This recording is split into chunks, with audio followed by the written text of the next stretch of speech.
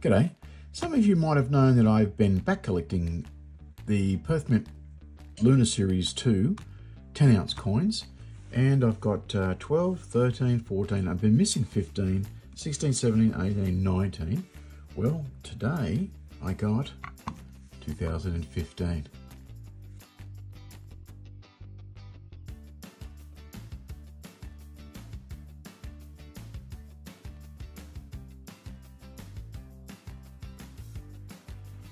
(2012), the year of the dragon.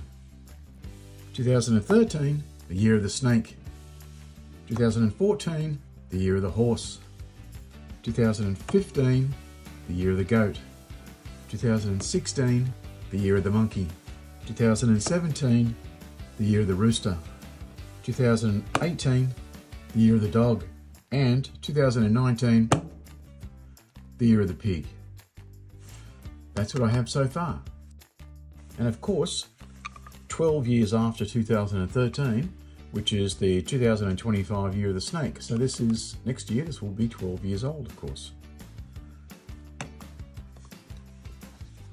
The 10-ounce coin, for me, gives that very large planchard, and you're able to see the details of the coin so much easier just by a glance. As in comparison, a 1-ounce coin. So as you can see, very much smaller.